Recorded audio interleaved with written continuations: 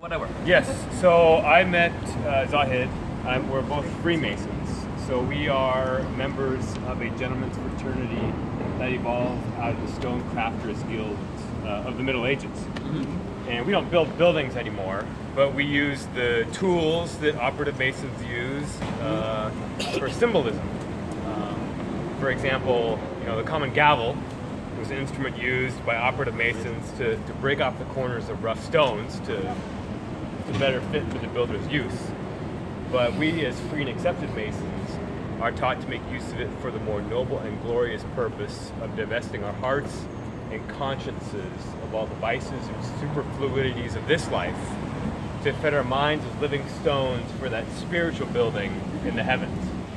And our fraternity is based on truth and benevolence, okay? Yes. And the truth is that you came here and made some sacrifices for the United States government, and we need to, in return, be benevolent and just let you stay. Like, it's not that hard. So, I mean, why don't we just do that, right? Great. So I'm here to support you, and I thank each and every one of you for coming to support my brother. Thank you. All right. Well said. So on the count of 3, we'll say 3 times, keep Zahid home. 3 times.